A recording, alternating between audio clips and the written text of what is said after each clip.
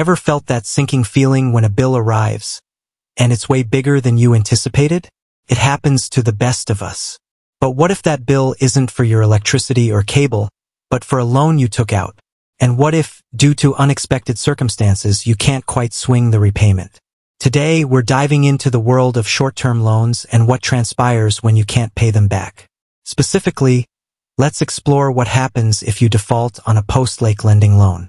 Now, before we panic, it's important to remember that financial hardships are a reality for many. Millions rely on short-term loans to bridge temporary gaps, and post-lake lending isn't the only player in this field. But with any loan, understanding the potential consequences of non-payment is crucial. So, buckle up because we're about to dissect the not-so-fun realities of loan delinquency. First things first, let's acknowledge the obvious. Post-lake lending wants to get paid back. They're a business, and like any business, their bread and butter is loan repayment. Their website clearly states that they reserve the right to take all permissible means to collect outstanding debts, as outlined in your loan agreement. That sounds ominous, doesn't it? So, what exactly does all permissible means entail? Well, it can vary depending on your location and the size of the loan. But here's a breakdown of some common possibilities. Fee frenzy. Missing a payment is likely to trigger a late fee. These can add up quickly, further straining your finances. Collection calls. Brace yourself for some not-so-friendly phone calls from post-lake lending or a third-party collection agency. These calls can be relentless and often come at inconvenient times. Credit score cratering. If you default on your loan, it will be reported to credit bureaus, tanking your credit score.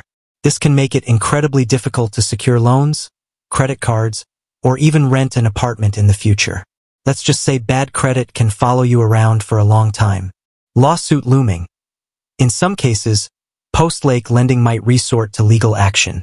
This means court appearances, potential wage garnishments, or even liens placed on your property. The legal route can get messy and expensive, so it's definitely in your best interest to avoid it if possible. But wait, there's maybe more. Here's a glimmer of hope.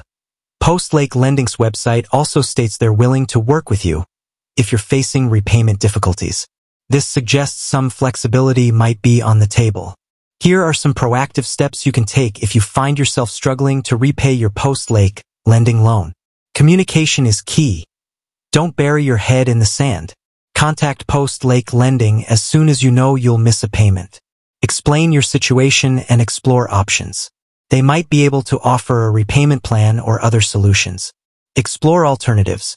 Before resorting to a short-term loan, consider alternatives like a credit card with a 0% introductory APR or a personal loan from a bank or credit union.